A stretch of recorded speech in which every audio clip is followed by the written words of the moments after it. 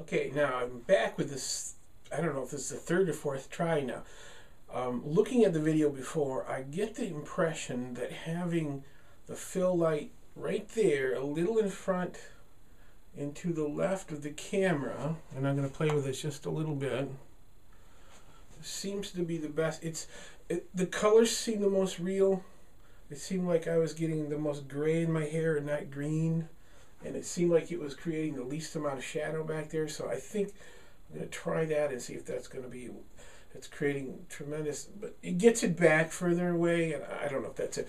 I also noticed I had a bit more shadowy problems in here, so I stuck a bit more tape in there and kind of flattened it out a little to see if that's going to help. This is just a terribly rigged situation, and it's just going to be a temporary fix until I get something nice, and maybe, I don't know, we'll see how it goes, but hopefully that's going to be enough of to give us a chance to try something.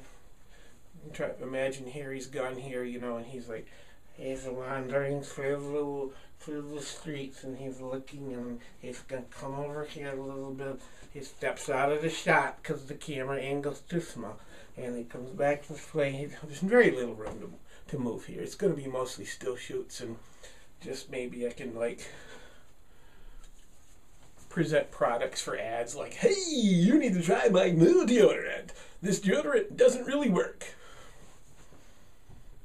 And a few things like that. Okay, we'll give that a try and see how we do.